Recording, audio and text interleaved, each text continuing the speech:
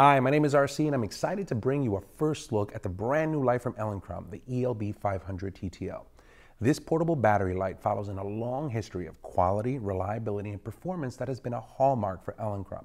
But there are some incredibly useful additions that have been made to this light that I believe are really worth talking about and showing how this could be useful for you. Now, the fit and finish on the unit is solid, the controls on the unit are super simple to use, and you can get up and running with a system like this built like a tank right out of the box. This is really something Elinchrom is known for, being a light that's a staple for outdoor commercial photographers. Let's take the features right from the top.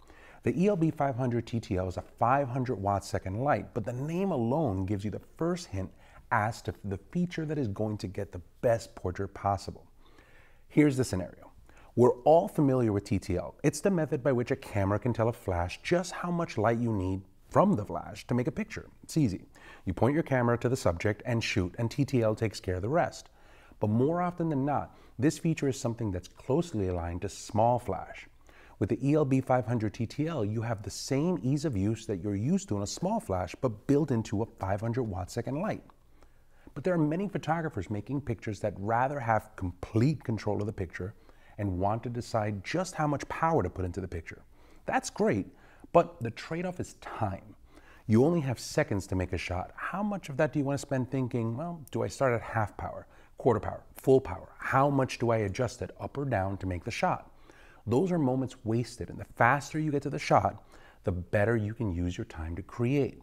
This is where Flash Lock, the second feature, really helps.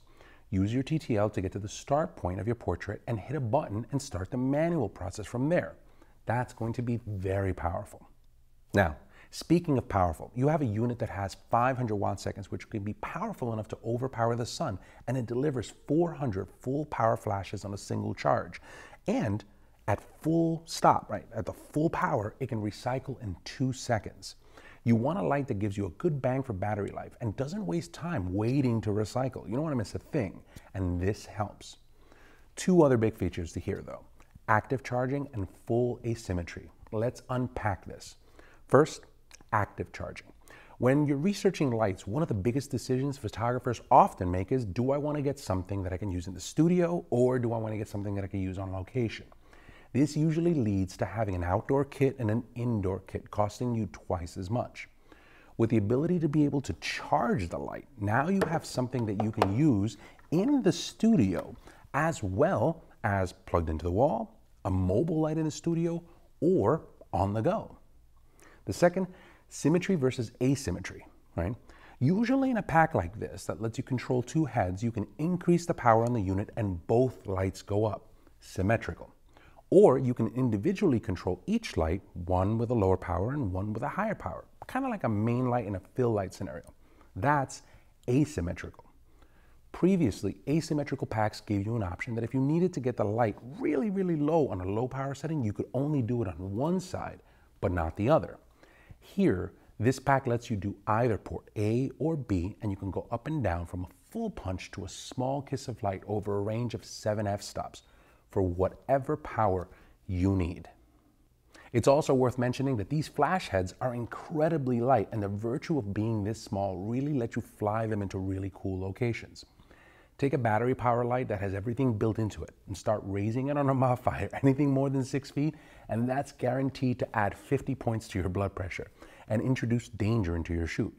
You don't have to worry about this here, and now you have the option to use the Elinchrom Q mount for the portable light series of modifiers, or an adapter so that you can use Elinchrom larger modifiers. Triggering your lights is also something that's taken a great leap forward worth noting. The ELB 500 TTL comes with Elinchrom's wireless transmitting system built in, Skyport, so you can use it right out of the box. But on top of that, because of the partnership between Elinchrom and Photix, users of Photix Odin 2 transmitters can also use the Odin to power the light. So imagine if you're a Photix owner of small flashes like the Metros Plus, right, and you're using the Indra and you're looking for another tool in your arsenal. You can now move into an Elinchrom system and still have the same ease of use and functionality that this partnership brings. And now we have yet another tool to add to the arsenal, the ELB 500 TTL. Great portability, incredible technology built in, and an amazing light. If you want to see more of this light, make sure you check them out at elinchrom.com. My name is RC. Thanks for watching.